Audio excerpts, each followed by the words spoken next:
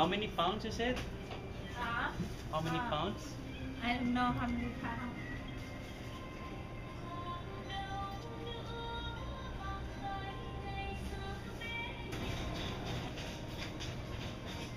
Oh man, okay. How many pounds? 37 pounds. Ăn cái này bán 2 đồng không? Làm hết cả tivi hết.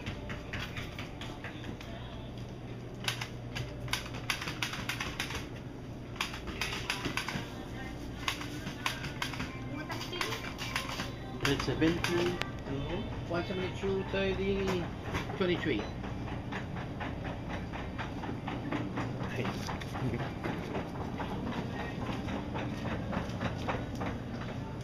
Yeah.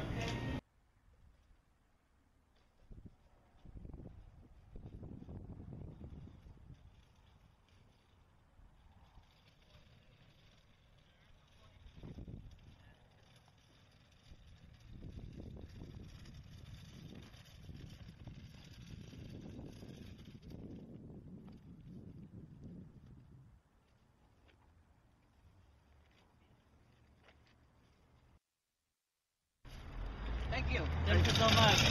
And where do you cook the pig? I cook the pig inside the store. Oh, inside the store? In the back? Yeah, in the bed. I been cook this my job about 40 years ago. Oh, okay. It's my job. Yeah. Wow. That's your, My country. Do you have a big oven?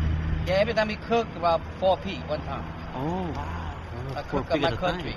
wow, in your country too, and now? Yeah, we cook my country. I'm young, about 17 years old. Oh Wow. really? Right now, I'm 60 now. Oh. 60.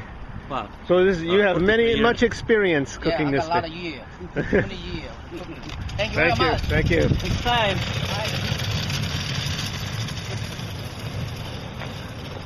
It's a big. I told him. Wow. He said, you know, if you can get, if you have 30 pounds, you will. I would have only paid about 200, a little bit over 200. But he gave me a 38, 37 pounds pig. Oh. We had about 260, so this one is bigger than the last one that we have. But the last time we have, you know, the group had eaten almost all of it with only a very few bones left. So Helen told me this time you have to get a bigger one. I don't know if we have more people today, but the thing is this, in a feast like this, people will keep on coming. If they say there's still food, they will keep on coming, and when they go home they will like to take some home. Right. So some of this pig is gonna be eaten tonight. That's right. In their homes.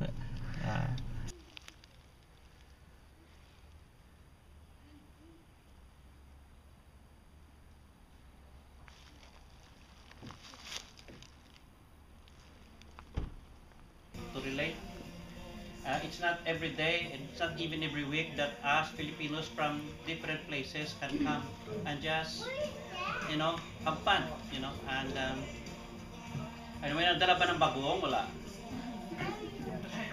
Guys, I think this is the only gathering that you can bring your bagoong, your daing, and your, you know, tuyo. I mean, come on. Hindi siya namin ni Juan. So yeah, okay. And Randy and I were able to pick up the lechon, and we have a very good conversation with the one who bought it and who sold it to us. The guy had been making lechon for how many? 47 years. Yeah. Since Vietnam, okay. He said I was 17 years old in Vietnam. I was already doing it, so it must really be good, you know. And so let's just thank the Lord for this beautiful day that He gave us, and let us celebrate for people who are celebrating their milestones. Joanne is going to dedicate. Joanne and Shane are going to dedicate their baby today, and Sonia and John. We're gonna celebrate the coming of their second baby too, you know. It is a serious matter. It is a serious thing. especially for Filipinos. It is not just for ceremony's sake. It is not just so that, you know, Isabella will have plenty of gifts on Christmas or on her birthdays. But your commitment is really a commitment. The couple would like to call you out. Could you please come and stand with the parents, please? Cherry and her husband, Nellie, Mercy, Dawn. Can you please come just sit beside? They know already. I don't have to call them. Ate Faye, Arlene and her Randy, and Marlene, and Jenny.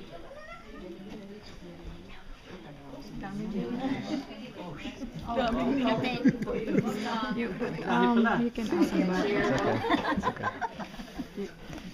Actually, 4 of them can't make it today. Actually, Bawasan pa 5. yan. Daming regalo. Dami regalo, no? But let me say this, okay, the truth is, if you're serious with our responsibility as godparents, even just to pray, I'm looking at you, no, and if you'll commit to pray even just once a week, there will never be a day that the name of Isabella is not mentioned to God. So God, we pray No, now in and I don't- Jesus' name. Bless this child, oh God. And Lord, I pray even for this ninong and ninang, that you will bless them too and give them, oh God, the heart of a parent towards this little one.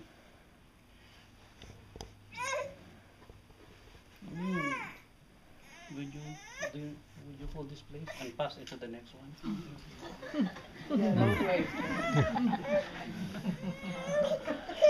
And I hope it's not gonna be the last time that you will hold this baby.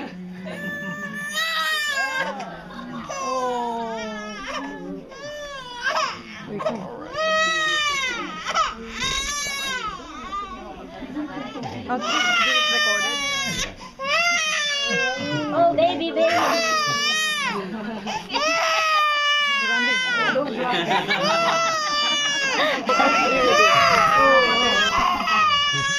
gonna be okay. Bola.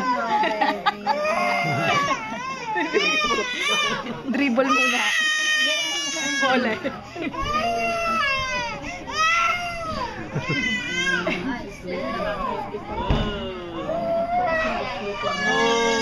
Oh, there's their daddy.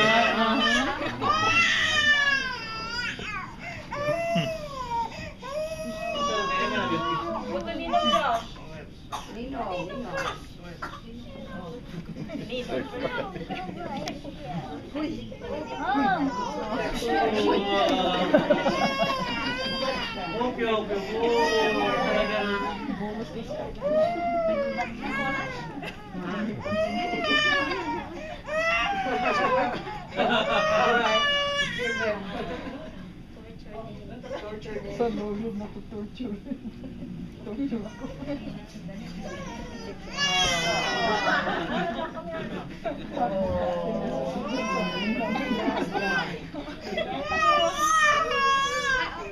Enjoy it. Okay. Okay. Bye-bye. Ay, naku, bate lang pala yun. Stay here.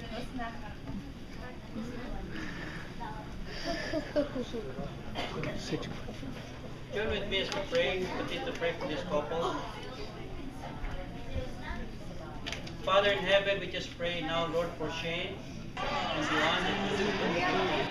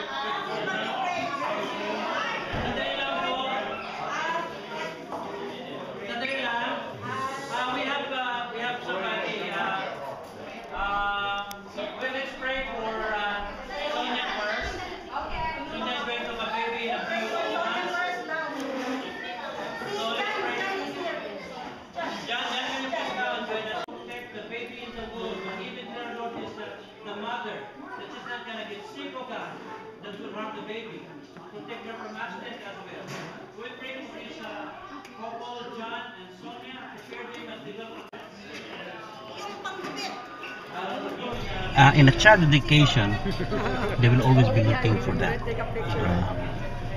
Like Filipinos, they don't eat lechon every day, not even every week or every month. But they look forward for events like wedding or child dedication, baptism, or Christmas, to birthdays to have lechon. That's why they go there primarily, actually, because all the others they can cook or they can buy in a restaurant, but lechon not all the time. Right. So they will be happy today to see that we're gonna have lechon. Actually, the word has been passed around. There's gonna be lechon. Will come. So you expect a big crowd? Hopefully, yeah. I mean, it will be good for people to come to have fun together.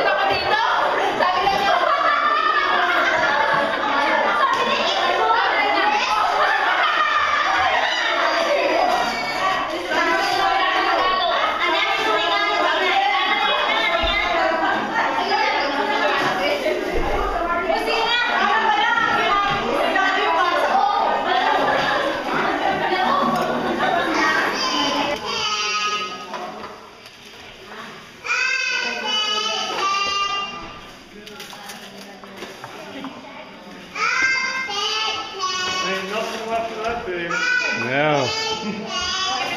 Pastor Lito had it for 5 days meal. Yeah, buto-buto. Put that with vegetable and everything. Nothing waste. Everything. Yep. Guys, Pastor, we'll put this in the freezer. can I say something to the room? You did good. Oh. You did good, man. You did good. Alright. Good job, guys. Well, marami na tao ngayon. Good job. Sa- Marami ito ngayon kaysa nakaraan. Life in the Philippines, Yes.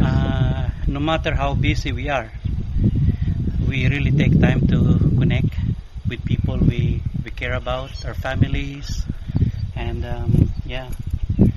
and that is something that's the number one thing we're missing as Filipinos in diaspora. Yeah.